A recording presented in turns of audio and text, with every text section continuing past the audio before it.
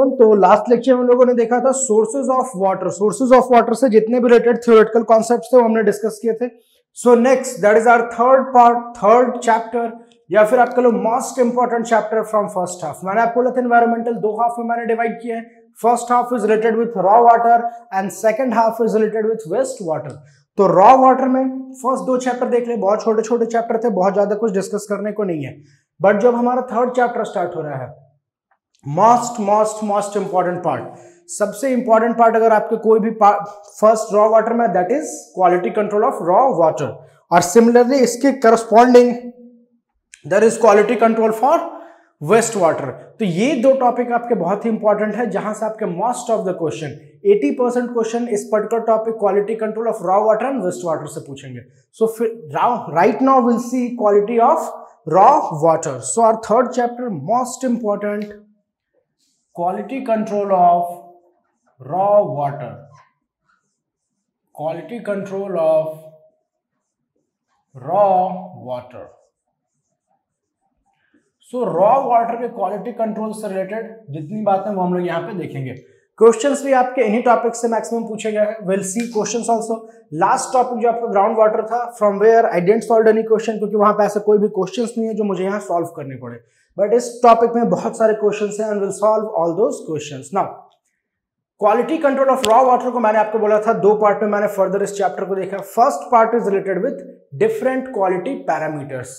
वो quality parameters के किस पैरामीटर पर हम चेक करेंगे सो दैट हम बोलेंगे कि वाटर हमारा इसकी अच्छी क्वालिटी है या इसकी खराब क्वालिटी है। हाउ कैन वी जज?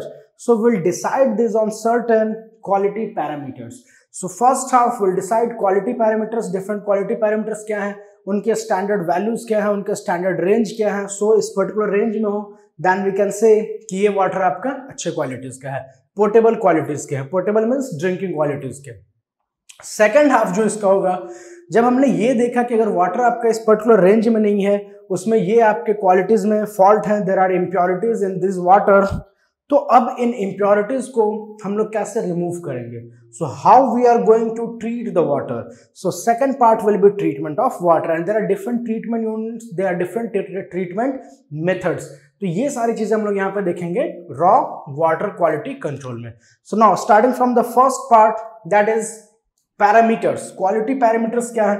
जैसे हम लोग अपने ह्यूमन में कैसे बोलते हैं, आप किसी को बोलते हो कि उसकी पर्सनालिटी बहुत अच्छी है, XYZ किसी की भी, तो आप कैसे डिसाइड करते हो उसके उसके कॉम्प्लेक्शंस कैसे हैं, कलर कैसे हैं, हाइट क्या है। सो इसके अकॉर्डिंग आप बोलते हो कि ये पर्सनालिटी का आदमी जो है आपका, ये XYZ, ये स्मार्ट है। सो ये इसके पैरामीटर्स हैं, height, fair complexion, these are parameters. So these are parameters. Similarly water के क्वालिटी की बात अगर हमें करनी है, so there are different parameters on which we are going to judge कि आपके वाटर की क्वालिटी अच्छी है या फिर आपके वाटर की क्वालिटी खराब है। so these parameters are categorized as physical, chemical and biological parameter। physical, chemical और biological parameter में इसे डिवाइड किया गया है। so we'll see all those in combined form। for first one, जैसे फर्स्ट आपका क्वालिटी पैरामीटर है सस्पेंडेड सॉलिड। So ये suspended solid क्या है? What do you mean by this suspended solid? And there is another term, dissolved solid. So what is the difference between suspended solid and dissolved solid? So first यहाँ मैं heading दे रहा हूँ quality parameters. Quality parameters.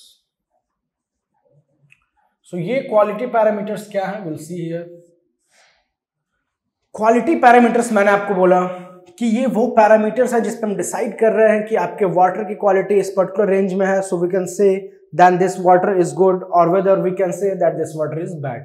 So similarly first quality parameter मैंने आपको बोला that is suspended solid.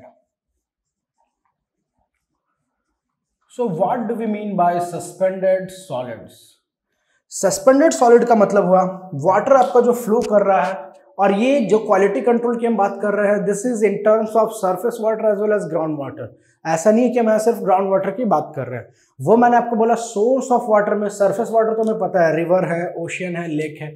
Ground water थोड़े complex है, इसलिए चीजें ग्राउंड वाटर से हम लोग डिस्कस किए। बट ओवरऑल यहाँ पे जितनी भी क्वालिटी कंट्रोल की बात होगी, ये जो डिफरेंट पैरामीटर्स मैं बोलूंगा, these parameters are applicable for ground water as well as surface water. So suspended solid मैंने आपको बोला, एग्जाम्पल आप लो कोई भी वाटर रिवर से फ्लो कर रहा है, अब वो रिवर किसी न किसी सिटी से क्रॉस कर रही होगी, तो जनरली क्या होता है, रिवर बैंक के अलोंग जितने जो लोग रह रहे हैं, बहुत सारे लोग वहाँ पे सेटल होते हैं। वो लोग अपने डे टू डे लाइफ में जो डर्टी चीज़ें होती हैं, जो गंदगी होती हैं, जो कूड़े होते हैं, जो गार्बेजेस होते हैं, जनरली क्या टेंडेंसी है, हम लोग उसे रिवर वाटर में फेंक देते हैं। रिवर वाटर में फेंक देते हैं कि वो फ्लो होकर आगे निकल जाएगा। सो इसमें ये जो गार्बेज आपने फेंका, ये जो आपने कचरा फेंका, इसमें कई सारे सॉलिड मटेरियल्स होते हैं, कई सारे लिक्विड वेस्ट होते हैं, कई सारे गैसियस वेस्ट होते हैं। सो इन वेस्ट में जो आपके सॉलिड वेस्ट हैं, ये सॉलिड वेस्ट आपके अल्टीमेटली वाटर, इसी वाटर को अगर आपको प्योरीफाई करके ड्रिंकिंग के लिए बनाना है कैपेबल, या फिर किसी इंडस्ट्रियल पर्पस के लिए करना है यूज, तो जब आप इस वाटर की क्वालिटी चेक करोगे, so you will find traces of suspended solid. वहां पे आपको सस्पेंडेड सॉलिड मिलेंगे। सस्पेंडेड सॉलिड कहां से है? ये सस्पेंडेड सॉलिड जो हमने कचरा फेंका था उसमें वही सस्पेंडेड सॉलिड है। ये एक रीजन मैं आपको बता रहा हूं, देयर आर डिफरेंट रीजंस। उसके बैंक जो बेड जो होते हैं, रिवर बेड, उस रिवर बेड्स में भी कई सारे इंप्योरिटीज होते हैं। वहां पे कई सारे आपके रॉक्स होते हैं, छोटे छोटे स्टोन्स होते हैं, सॉइल मास होते हैं। सो उन सारी चीजों को कवर करके चल रहा है। या फिर आपके फ्लड सिचुएशन में, अभी रिसेंटली बहुत जगहों पे फ्लड आ रखा होगा। फ्लड में क्या होता है, जो बैंक के इन एंड अराउंड एरियाज होते हैं उसे फ्लड कट कर देता है। सो वो जो आपके सॉइल, वो जो मिट्टी आई, वो सारे कुछ क्या हो गए, those all constitute suspended solid. तो ये सस्पेंडेड सॉलिड के फॉर्म है जो कि मिक्स हो जाते हैं आपके वाटर के साथ। सो हम जब वाटर की क्वालिटी चेक करेंगे, सो विल चेक कि इसमें सस्पेंडेड सॉलिड है या नहीं, सस्पेंडेड सॉलिड है या नहीं, और ये सस्पेंडेड सॉलिड की कितनी क्वांटिटी है। बट अगर रेंज की मैं बात करूं, सो रेंज जो आपके हैं that is not given for suspended solid separately. हमारे जो कोडल गाइडलाइंस हैं उसके अकॉर्डिंग टोटल डिसॉल्व्ड सॉलिड जो आपके होते हैं, TDS, that total solid contents dissolved plus suspended solid should be not more than 2000 mg per liter। That means 2000 milligram पर litre अगर उसका है value, then we will reject such type of water. Acceptable limit होते हैं generally अगर 500 mg पर litre तक है, that means that water is good, you can use that type of water. So suspended solid मैंने क्या बोला, यहाँ पे आपके सॉलिड्स हैं। ये सॉलिड्स किस फॉर्म में है? This solids are in form of waste. जो आपके वेस्ट आ रहे हैं, जो हम लोग डे टू डे लाइफ में यूज करके थ्रो कर रहे हैं, या फिर ड्यूरिंग फ्लड जो साइड एरिया बैंक के कट होते हैं, प्लस जो आपके रिवर बेड में कई सारे सॉलिड्स हैं, इन सारे के मिक्सर जो है वो आपका सस्पेंडेड सॉलिड है। सिमिलरली एक और दूसरा टर्म आता है डिसॉल्व्ड सॉलिड। सर्टेन सॉलिड्स ऐसे होते हैं जिनकी प्रॉपर्टी होती है, जिनकी टेंडेंसी होती है कि वो जब वाटर में मिक्स हुए वो डिसॉल्व हो गए। अब ये डिसॉल्व्ड फॉर्म में है, आप इसे मेजर कैसे करोगे? This is in dissolved form, how can we measure that? Suspended solid तो जनरली हम लोग ग्रेवियोमेट्रिक टेक्निक से फाइंड कर लेते हैं। ग्रेवियोमेट्रिक टेक्निक आपके वो टेक्निक होते हैं जिसमें वेट जो होते हैं आपके किसी भी मेटेरियल के जिसकी आपको फाइंड करनी है, इस केस में सॉलिड्स की वेट, इससे हम लोग देखते हैं वो सेटल कर रहा है under action of gravity. So that is ग्रेवियोमेट्रिक technique, और वहां से हम लोग डिटरमाइन कर लेते हैं कितने सस्पेंडेड सॉलिड है। बट कुछ सॉलिड ऐसे हैं जो डिसॉल्व हो गए, उसे कैसे फाइंड करोगे आप? सो such type of solids can be determined by boiling the water. आप वाटर बॉइल करो, उसमें जो आपकी इंप्योरिटीज है वो इंप्योरिटीज वहां से आप इजिली फाइंड कर सकते हो। डिफरेंट फॉर्म है, मफल फर्नेस है, इमहॉफ कोन से कहता है। इमहॉफ कोन में जो सेटलेबल सॉलिड्स होते हैं वो उसके बॉटम में सेट कर जाएंगे। मफल फर्नेस में आप हीटिंग करोगे, वहां से आपके जो फॉर्म है डिसॉल्व्ड सॉलिड टाइप के फॉर्म है, organic, inorganic, volatile, non volatile, ये सब वहां से आप सेपरेट कर सकते हो। So we are not concern with those test. हमें ये जानना है कि सस्पेंडेड सॉलिड क्या थे, वो देखा हमने। सेकंड फॉर्म मैंने आपको बोला डिसॉल्व्ड सॉलिड। सस्पेंडेड सॉलिड आपका एक फिजिकल पैरामीटर है, where as dissolved solid is the chemical parameter. क्यों? सस्पेंडेड सॉलिड आप नेकेड आई से देख सकते हो, इजिली आप उसे सेपरेट कर सकते हो। जो डिसॉल्व हो चुका है उसे आप कैसे देखोगे? वो तो वाटर का पार्ट बन चुका है। सो वो डिसॉल्व्ड सॉलिड को देखने के लिए वेरियस एक्सपेरिमेंट आप कंडक्ट करते हो और वहां से फाइंड करते हैं डिसॉल्व्ड सॉलिड। तो मैं ये कहना चाह रहा हूं कि जो हमारे पास गाइडलाइंस दिए गए हैं कि किसी भी वाटर में कितने सस्पेंडेड सॉलिड या कितने डिसॉल्व्ड सॉलिड होने चाहिए, so we have a combined form. हमारे पास वैल्यूज हैं टोटल सॉलिड्स के, और इस टोटल सॉलिड्स में आपके डिसॉल्व्ड प्लस सस्पेंडेड सॉलिड दोनों आ गए। So for the value is like this, total solids should not be more than 2000 mg पर लीटर, ये मैक्सिमम लिमिट है, this is maximum limit. Acceptable limit क्या है? Acceptable limit for total solid, acceptable limit for total solid is 500 mg per liter, means up to 500 mg per liter अगर है, so that type of water can be accepted। और ये total solids के लिए है, this is for total solids, that means total solids में आपका क्या आ गया? DS that is dissolved solid plus SS that is suspended solid। So entire solid का रेंज जो है 500 mg per liter तक अगर आपका है, then we can accept that quality of water। But if it is more than 500, then we'll see various reasons है, various ranges है। Maximum limit 2000, अगर 2000 से ज्यादा है we will not accept it। 500 से 2000 के बीच में है, we'll see कि कंडीशन क्या है, हमारे पास दूसरे वाटर प्रेजेंट है या नहीं, अगर अवेलेबल नहीं है फिर हम इसे ट्रीट करेंगे। फिर ये ट्रीटमेंट की डिफरेंट क्राइटेरियाज होते हैं, that will see in second part of environmental engineering. वहां मैं आपको बताऊंगा ट्रीटमेंट के लिए भी एक पर्टिकुलर रेशियो होना चाहिए, इस रेशियो में इस पर्टिकुलर लिमिट तक है तभी आप उसे ट्रीट करते हो, और उसके ट्रीटमेंट के भी डिफरेंट मेथड्स होते हैं। So that is not part of this. यहाँ पे मैं सिर्फ ये जानना है कि इसकी लिमिट एक्सेप्टेबल क्या है और इसके मतलब क्या होते हैं। So first quality parameter is suspended solid and dissolved solid. सो यहाँ पे हमने डिस्कस किया suspended solid and dissolved solid, dissolved solids. Second parameter is turbidity, second parameter is turbidity। what do you mean by turbidity? turbidity का मतलब क्या होता है? Turbid water, आपने सुना होगा turbid water.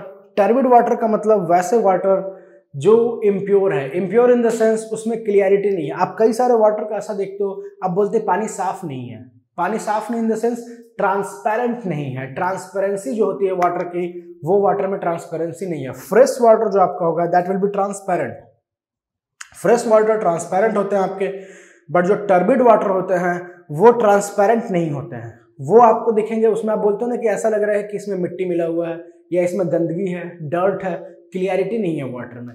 So that clarity की आप जो बात करोगे क्लियरिटी नहीं है, that impurity, that इनक्लियरिटी is known as turbidity. So turbidity is the property of water by which light can scattered और एब्जॉर्ब। किस एक्सटेंट तक लाइट आपका स्कैटर कर रहा है ये प्रॉपर्टी डिसाइड करता है टर्बिडिटी से। सो वाटर की वो प्रॉपर्टी जिससे लाइट कितना एब्जॉर्ब हो रहा है या स्कैटर हो रहा है किस पर्टिकुलर एक्सटेंट तक, दैट इज टर्बिडिटी। इमेजिन करो आप फ्रेश वाटर है, कंप्लीटली फ्रेश लेक है या फ्रेश रिवर है, सनलाइट आ रहा है, वो सनलाइट आपके बॉटम तक जाएगा। अगर वो वाटर लेक का या रिवर का फ्रेश है ना, कोई इंप्योरिटी नहीं है, कंप्लीटली ट्रांसपेरेंट है, so that sunlight will reach up to the bottom of river और bottom of lake. But second case आप लो, वही लेक या रिवर आपका इंप्योर है, बहुत सारी इंप्योरिटीज हैं, ये इंप्योरिटीज लाइट को एब्जॉर्ब कर लेंगी, लाइट को एब्जॉर्ब कर लेंगी या लाइट को स्कैटर कर देंगी, वो बॉटम तक जाने नहीं देंगे। एक पर्टिकुलर लिमिट तक, एक पर्टिकुलर लेयर तक लाइट आपका जाके स्टॉप हो जाएगा। So that is due to turbidity. So turbidity आपको प्रॉपर्टी है जिससे आप ये डिटरमाइन करते हो कि किस एक्सटेंट तक, up to which extent light can be absorbed, light can be absorbed. So that is known as turbidity. Turbidity होने से वाटर में क्या नुकसान है हमें, व्हाट इज द लॉस, क्या प्रॉब्लम है? टर्बिडिटी, चलो थोड़ा सा गंदगी हो ही जाए क्या फर्क पड़ रहा है, आप उसे प्योरीफाई कर लेना ना, बॉइल कर लेना, रिमूव हो जाएगी, या फिर आप उसे फिल्टर से रिमूव कर लेना।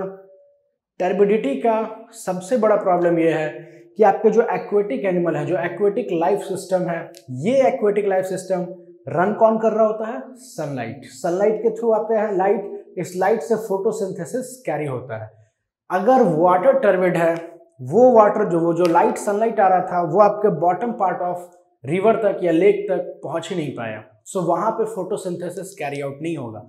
और एक बार फोटोसिंथेसिस कैरी आउट नहीं होगा, इंटायर एक्वेटिक लाइफ जो फूड चेन है दैट विल गेट हैम्पर्ड, वो आपका हैम्पर्ड हो जाएगा, क्योंकि फोटोसिंथेसिस से एल्गी फूड प्रिपेयर करता है, फिर उस फूड को दूसरे एनिमल्स खाते हैं, फर्दर उस एनिमल्स को कोई दूसरा एनिमल्स खा रहा है, so that is a food chain. ये आपने पढ़ा होगा एनवायरमेंट में, जो नॉन टेक्निकल के पेपर होते हैं, वो फूड चेन डिस्टर्ब हो जाएगा, पूरे एक्वेटिक लाइफ सिस्टम का फूड चेन डिस्टर्ब हो जाएगा, just because water is having turbidity. क्योंकि वो लाइट पेनेट्रेट नहीं कर पाएगा अप टू बॉटम लेयर, और एक बार लाइट पेनेट्रेट नहीं किया then photosynthesis will be hampered. So turbidity का मेन लॉस क्या है? If water is having turbidity, if water is having turbidity, तो वाटर में अगर टर्बिडिटी है तो इसका प्रॉब्लम क्या होगा? लाइट विल नॉट, लाइट जो आपका होता है, light will not reach, light will not reach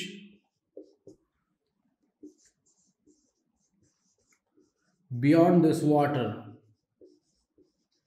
तो टर्बिडिटी है वो लाइट को एब्जॉर्ब कर लेगा, लाइट आपके बॉटम तक नहीं जाएगा। लाइट नहीं जा रहा तो इससे क्या नुकसान है? Photosynthesis, photosynthesis will be hampered. Hampered means photosynthesis का जो प्रोसेस है वो प्रॉपरली कैरी आउट नहीं हो पाएगा।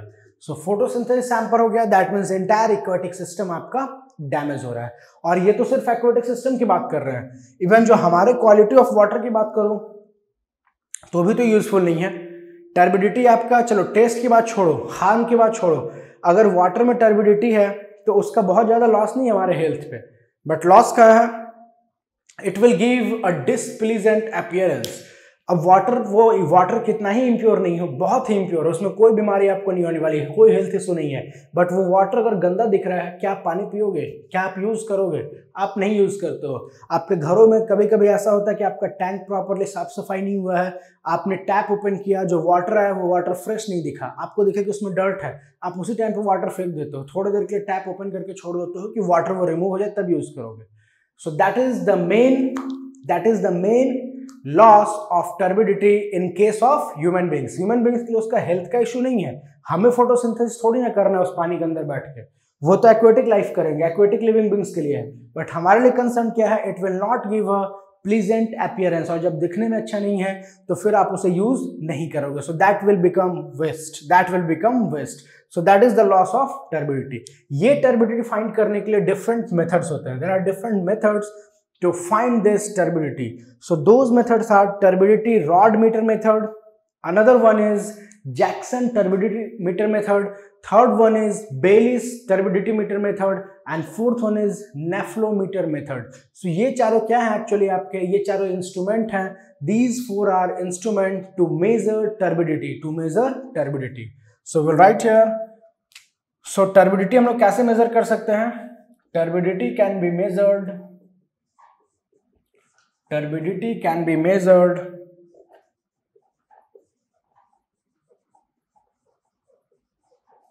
जैसे कैसे हम लोग मेजर कर रहे हैं? There are 4 different equipments. कौन कौन से इक्विपमेंट्स हैं वो? So first method is turbid metre rod, turbid metre rod. Second one is Jackson turbid metre, Jackson turbid meter. Third one is Bailey's turbid meter, Bailey's turbid meter. Fourth one is nephelometer. So these are different equipments, या फिर आप ऐसा कह सकते हो these are measuring units which used to measure turbidity. ये आपकी turbidity measure करने के लिए equipment. So these are different equipments by which we can measure turbidity. अब ये measure कैसे करते हैं? We'll see here. ये measure कैसे कर रहे हैं? So ये सारे हम लोग quality parameters देख रहे हैं। First quality parameter हमने देखा suspended solid and dissolved solid. Second one हमने देखा turbidity and that different methods of turbidity अभी हम लोग यहाँ discuss कर रहे हैं। So ये जो आपका turbid meter rod होता है, actually एक rod होता है, this rod is approx 25 mm। ये 25 mm का आपको 25 mm का एक रॉड होता है जिसके टॉप पे 1 mm का एक निडल होता है, and that needle is of platinum, that needle is of platinum। आपको जिस भी वाटर सैंपल को टेस्ट करना है आप उस वाटर सैंपल में डिप करोगे और वो रॉड में, उस रॉड में डिफरेंट वैल्यू मार्क है। जिस पर्टिकुलर पॉइंट पे आपको वो रॉड जो है दिखना बंद हो गया, जिस पर्टिकुलर पॉइंट से, अगर वो ट्रांसपेरेंट वाटर पूरा क्लियर है तो वो तो पूरा दिखेगा ना आपको, बट वो कहीं पे सीज कर गया, स्टॉप हो गया दिखना, दैट मीन्स वहां से वाटर में टर्बिडिटी है, वहां वाटर पे टर्बिडिटी है, इसलिए आपको क्लैरिटी नहीं दिख रही है। So take out that metre और करस्पॉन्डिंग इस वैल्यू के आप इसे कैलिब्रेट करोगे और इसे कैलिब्रेट करके फाइनली आप ये बता सकते हो कि इसकी टर्बिडिटी कितनी है। अब ये कैलिब्रेट आप करते हो, वो जो यूनिट, वो जो आपके पास वैल्यू है, जिस पर्टिकुलर वैल्यू तक, जिस पर्टिकुलर वैल्यू पे आपने मेजर किया कि इस वैल्यू पे दिखना बंद हो गया। सो अब इस वैल्यू के करस्पॉन्डिंग डिफरेंट यूनिट्स होते हैं। जनरली आप लोग यूज करते हो सिलिका पाउडर। सो सिलिका पाउडर से उसे कैलिब्रेट करेंगे and bye calibration we can find कि कितने वैल्यूज ऑफ टर्बिडिटी प्रेजेंट है, और उसे आप स्टैंडर्ड टर्बिडिटी यूनिट में रिप्रेजेंट कर देते हो। Standard turbidity unit, that is STU, standard turbidity unit, so that is STU। अब फॉर एग्जांपल मैंने बोला कि एक पर्टिकुलर ये आपका रॉड था, ये आपका रॉड है, यहाँ पे इसमें निडल थे, ये इस पॉइंट तक आपका सीज हो गया। इस पॉइंट के बाद आप देख नहीं सकते जो आपने डिप किया इसे वाटर सैंपल में।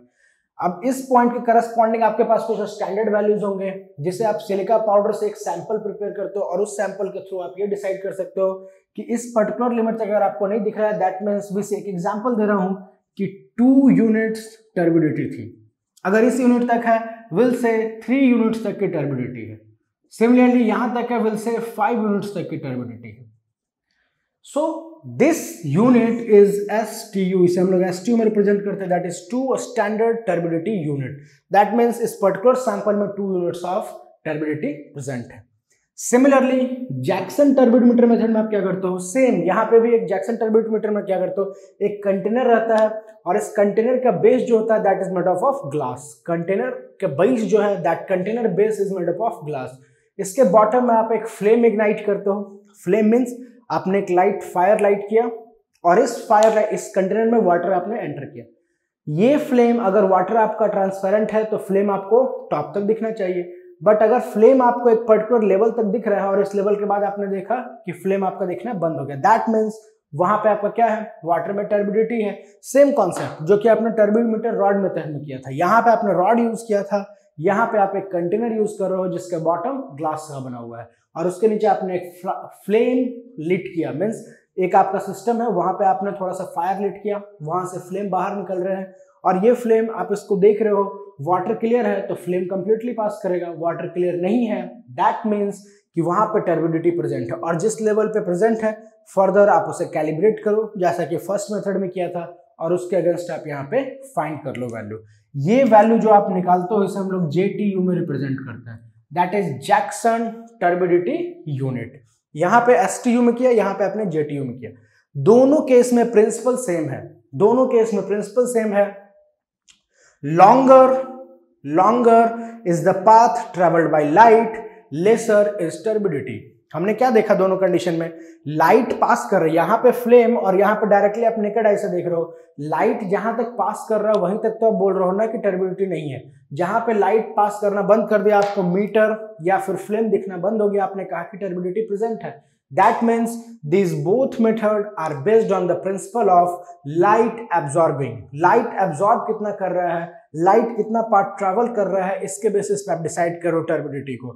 जितना लॉन्गर लाइट पाथ ट्रैवल करेगा उतनी ही उसकी कम टर्बिडिटी होगी और जितना टर्बिडिटी हाई होगी उतना ही लेसर पाथ वो आपका टर्बिडोमीटर मेथड में या फिर जैक्सन टर्बिडोमीटर में वो आपका पास कम करेगा। So principal for these two A and B, principle is longer is the path traveled by light, longer is path traveled by light,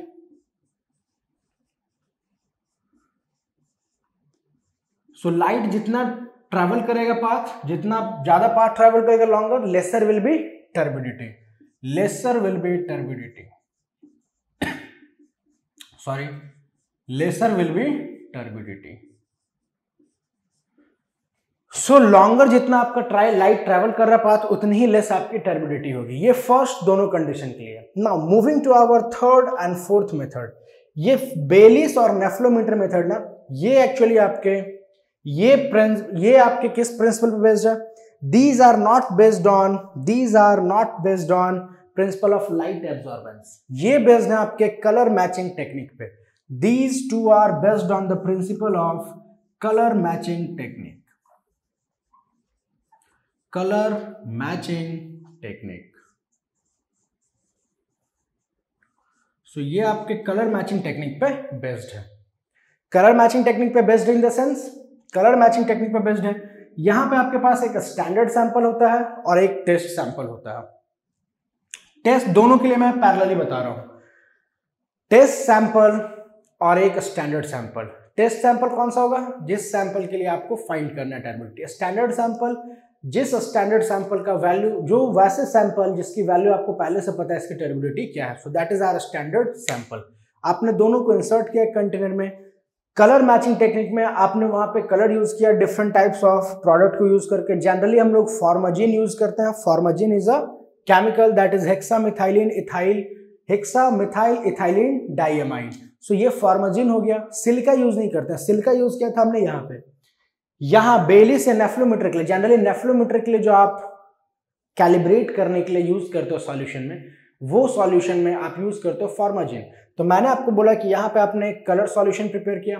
अब इस कलर सॉल्यूशन से आप देखोगे कि स्टैंडर्ड सैंपल के लिए कलर किस पर्टिकुलर लिमिट पे फॉर्म हुआ, और अगर सेम लिमिट पे टेस्ट सैंपल के लिए भी फॉर्म हो रहा है, दैट मीन्स कि टेस्ट सैंपल की value is equivalent to standard sample. अगर इसका कलर लाइट है as compare to standard sample, that means इसकी टर्बिडिटी लेस है।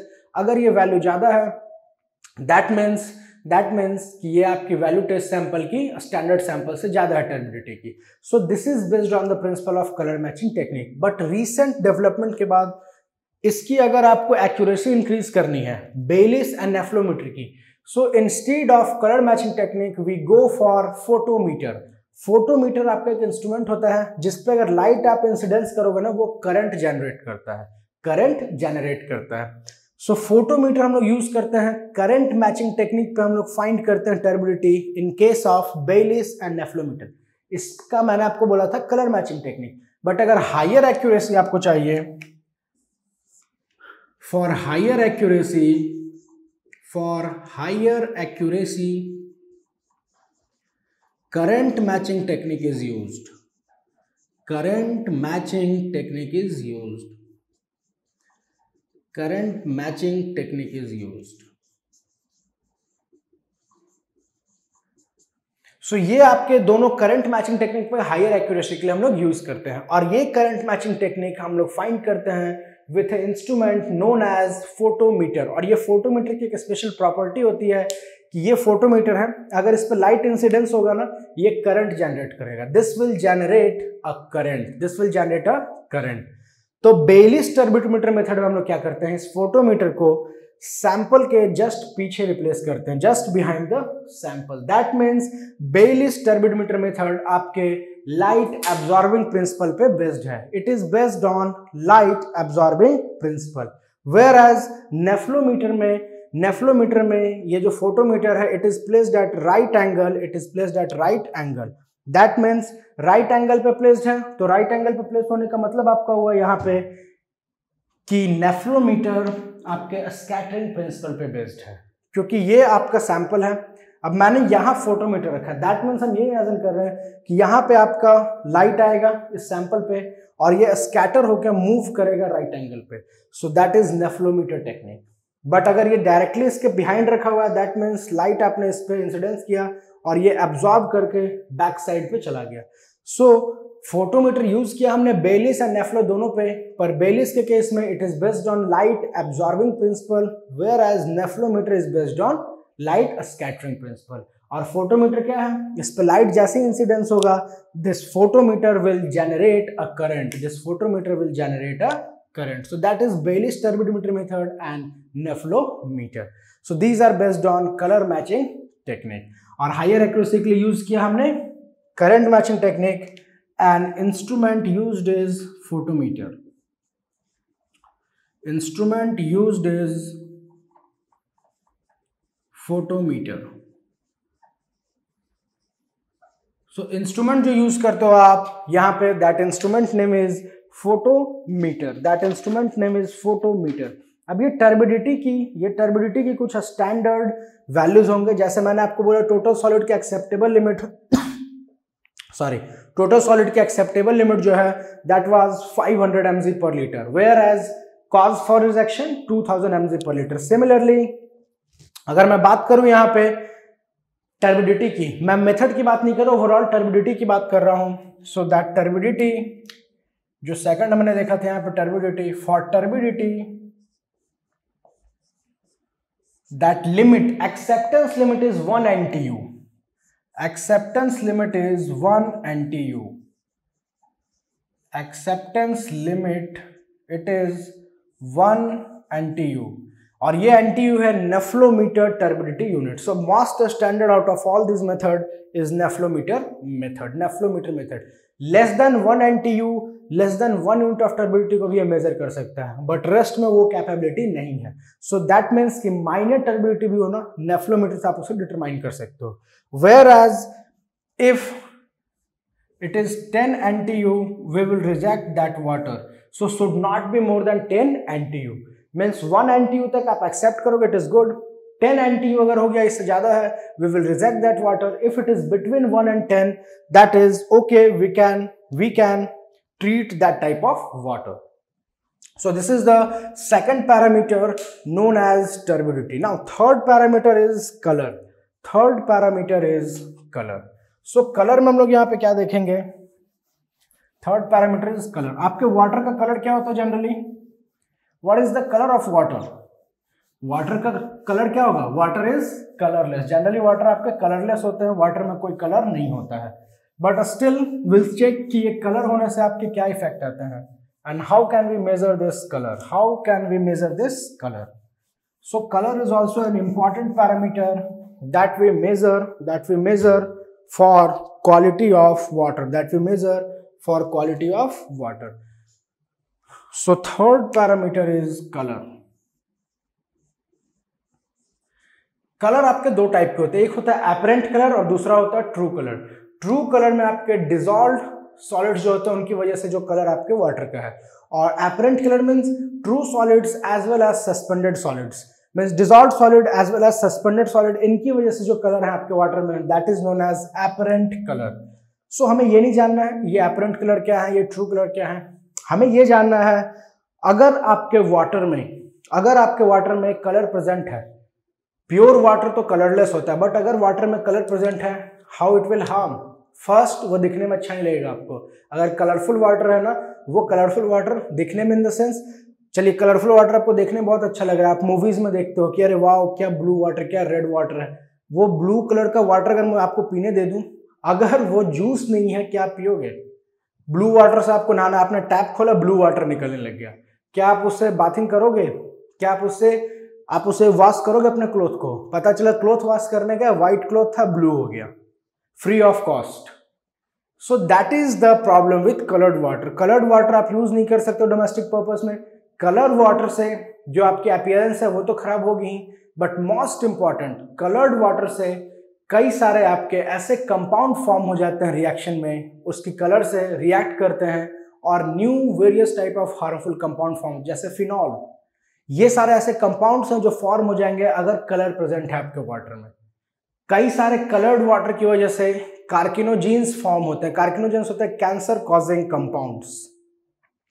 Causing compounds. सो कलर्ड वाटर का हेल्थ पे बहुत इशू है, so our water should be free of any type of colour.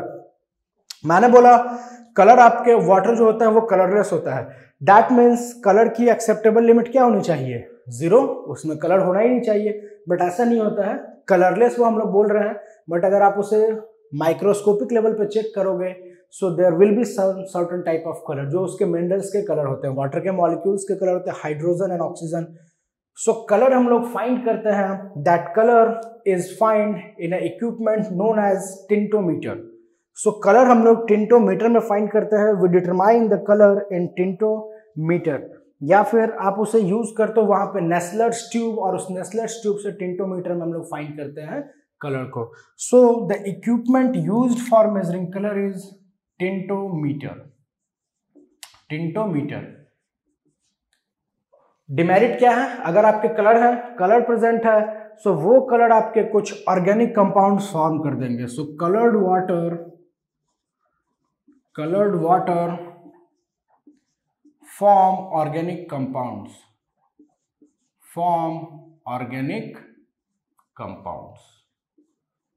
ये आपके सर्टेन ऑर्गेनिक कंपाउंड्स फॉर्म कर देंगे। सिमिलरली कलर के लिए मैंने अगर बोला, जैसे टर्बिडिटी के लिए मैंने बोला 1 और 10 आपके लिमिट थे, टोटल सॉलिड्स के लिए 500 2000 से। कलर के लिए एक्सेप्टेबल लिमिट होती है आपकी 5 TCU।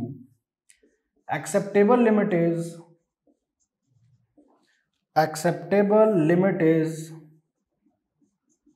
5 TCU, that is 5 true color unit, whereas it should not be more than 25 TCU।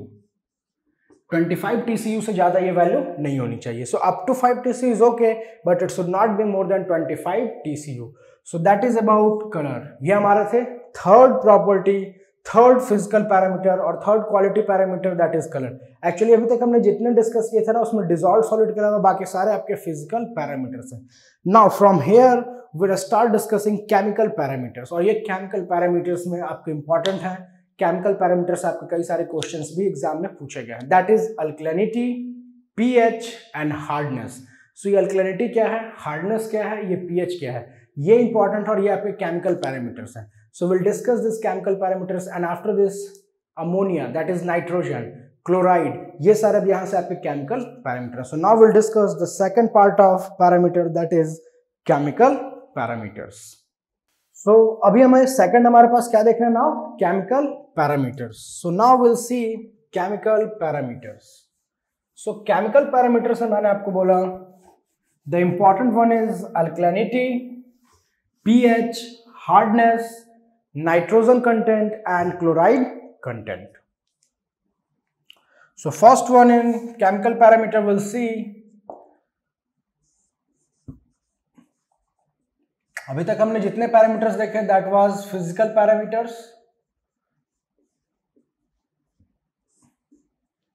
First one is alkalinity। So alkalinity को कैसा डिफाइन करोगे आप, what do you mean by alkalinity? अल्कलाइनिटी क्या होता है, आप बोलोगे पीएच की वैल्यू जिसकी 7 से ज्यादा है वो अल्कलाइन है। अभी तो मैं पीएच में पूछूंगा वो पीएच क्या है, बट अल्कलाइनिटी का अगर डिफाइन करना, how can we define अल्कलाइनिटी? अल्कलाइनिटी is the presence of और कंसंट्रेशन ऑफ ऑल आयंस, जितने भी आयंस हैं उनके कंसंट्रेशन, बट ये आयन कौन सा होने चाहिए, ions which are capable of neutralising hydronium ion. जो हाइड्रोनियम आयन है उसको न्यूट्रलाइज करने की कैपेबिलिटी जितने भी आयंस में है, वो सारे आयंस जो कि प्रेजेंट है आपके वाटर में, will say that as alkalinity. So alkalinity को अगर डिफाइन करना हो, so we can write here concentration of all ions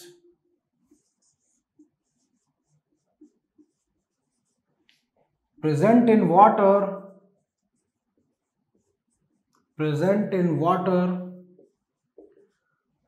which is capable of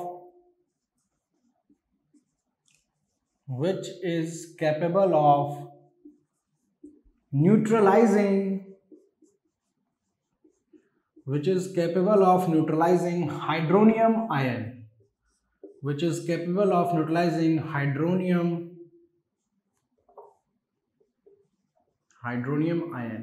सो जो हाइड्रोनियम आयन है उसको न्यूट्रलाइज करने की कैपेबिलिटी जितने भी आयंस में है, that is known as alkalinity. ये अल्कलिनिटी जो आपकी है, this alkalinity is mainly due to presence of anions. So second term is alkalinity is due to anions. Anions क्या होता है आपके, पॉजिटिवली चार्ज या negatively charged? Alkalinity is due to anions. Anions क्या होते हैं, पॉजिटिवली चार्ज या negatively charged? थोड़ा बहुत आप लोग भी पढ़ाई किया करो, और मैं बार बार बोलता हूं, मैं यहाँ बहुत कुछ बता रहा हूँ, मैं आपको जो बता रहा हूँ अगर सीरियसली आपने जिन जिन सब्जेक्ट्स को मैंने पढ़ाए हैं वो उन सब्जेक्ट को आप देख लोगे।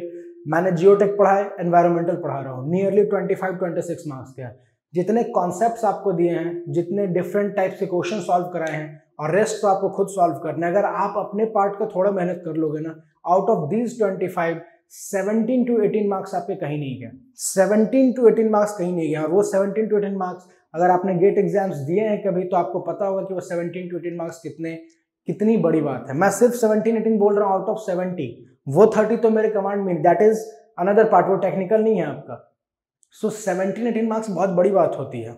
वर्स्ट कंडीशन में अगर आप थोड़ी बहुत टॉपिक्स आपको नहीं भी समझ में आ रहे हैं, नहीं सॉल्व हो रहे, 15 मार्क्स वगैरह आप ला रहे हो इस 25 में, that is good, that is good. 15 marks का मतलब नियरली 60% आप ला रहे हो जितनी चीजें मैंने पढ़ाई हैं। और ये लास्ट मोमेंट में आपसे शेयर कर रहा हूँ, मैं जितने टाइम हमारे पास उतने, अभी आपको पता है मैं रिकॉर्ड कर रहा हूँ, ये रिकॉर्डिंग आपको क्या लग रहा है, रिकॉर्डिंग हम लोग दिन में करते हैं, जब टाइम हमारे पास अवेलेबल होता है हम आपके लिए शूट करते हैं।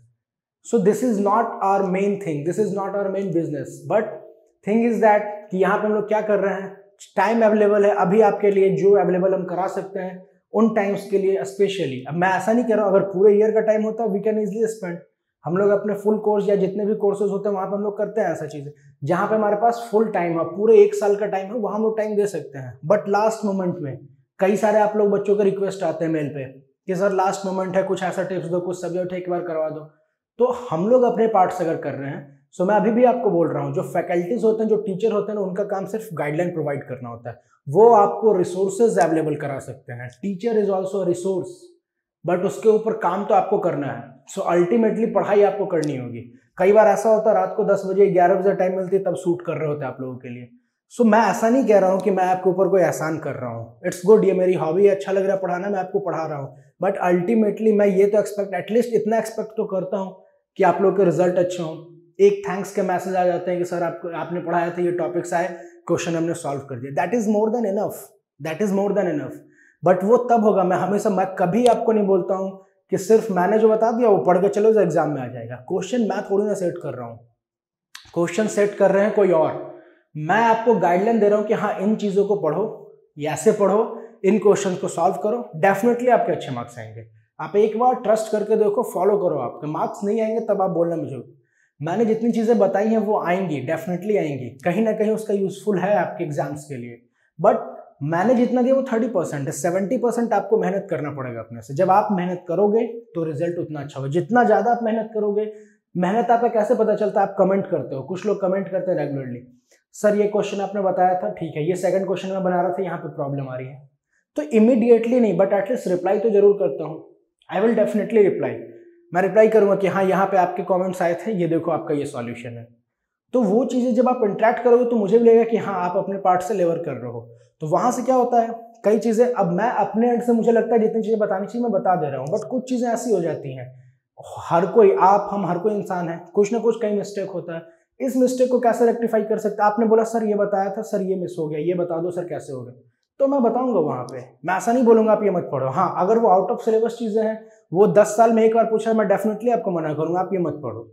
बट हाँ वो चीज़ें अगर आ रही हैं, रेगुलरली आ रही हैं, और मेरे से अगर कहीं मिस्टेक हो गया, मैं नहीं बता पाया, या मेरे से मिस हो गया कि मैं टॉपिक भूल गया कि वो नहीं आपको बता पाए, आप पूछो ना, मैं डिस्कस करूंगा ना, कोई इशू नहीं है।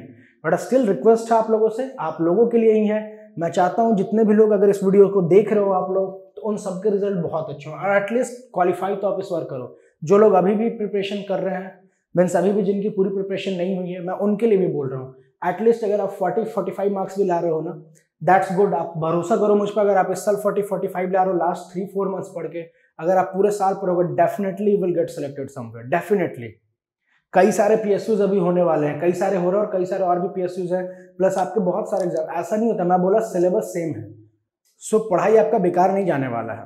अभी जो आप पढ़ रहे हो, ये जो हैबिट बन रही है, कहीं ना कहीं यूजफुल होंगे आपके। कई सारे स्टेट गवर्नमेंट के कुछ ऐसे डिपार्टमेंट्स होते हैं जो एक गेट के थ्रू लेते हैं, और वो लास्ट में निकालते हैं, स्टार्टिंग में नहीं निकालते, लास्ट में।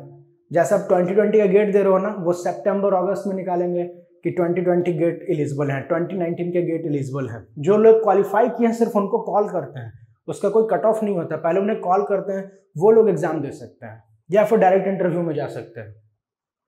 सो वो सब ऑप्शंस कब आपके पास होंगे, जब आप क्वालिफाई करोगे।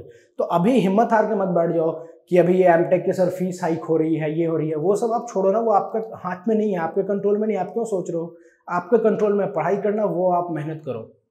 मैं आपको प्रॉमिस करता हूँ, मेरी पर्सनल एक्सपीरियंस है, मेहनत कभी भी बेकार नहीं जाएगी। मेहनत कभी भी बेकार नहीं जाएगी। एक पर्टिकुलर इंस्टेंट पे आपको ऐसा लगेगा कि हमने ये पढ़ा, ये हमारा रिजल्ट अच्छा नहीं हुआ, बट वो बेकार कभी नहीं जाने वाला। That's my promise, that's my personal promise. कभी भी आपको इस टाइप का कोई प्रॉब्लम हो ना, you just ask me, I will definitely try to solve that problem. सो यहाँ मैंने आपको बोला alkalinity is due to anions. Anions means negatively charged ion, cation हो गया आपके पॉजिटिवली चार्ज्ड आयन। सो जितने भी डिफरेंट आयंस हैं उनकी कंसंट्रेशन को हम लोग अल्कलिनिटी बोलते हैं, but those ion must be capable of neutralising hydronium ion. Major ions की बात करूं जिसकी वजह से अल्कलिनिटी प्रेजेंट होते हैं, so that is OH minus, CO3 2 minus and HCO3 minus. This OH minus that is hydroxide, इसे हम लोग बोलते हैं caustic alkalinity.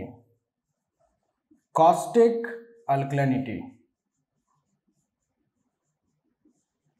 This second one CO3 2 minus that is known as carbonate alkalinity. Carbonate alkalinity. And this HCO3 minus is known as bicarbonate alkalinity. So these three are major reason or major ion for imparting alkalinity in water sample. ये major reason है, ये major आपके ions हैं जो कि water में आपके alkalinity को इम्पार्ट करते हैं।